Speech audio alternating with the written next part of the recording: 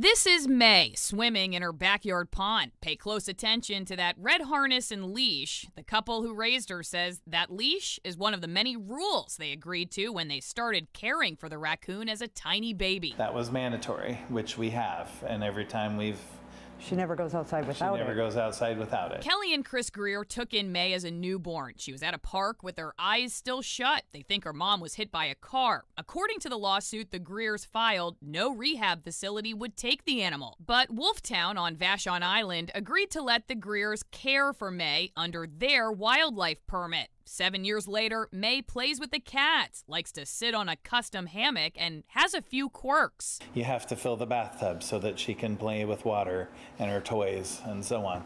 The cat won't jump in the bathtub, right?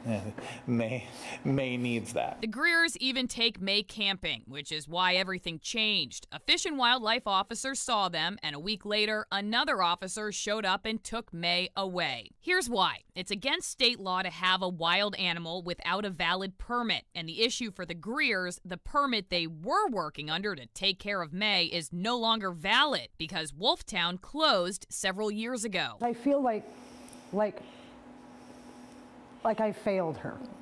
You know, I have provided care her entire life. She's imprinted on us, she's part of our family, and her pack is at home. WDFW found a rehab center to take May as an education animal, but the couple's attorney argues the Greers have a legal right to keep May. They say she's no longer wild, and after 7 years, they own her. Since her eyes were open, we have been her mom and dad. She's really part of our family. In Seattle, I'm Alison Morrow, King 5 News.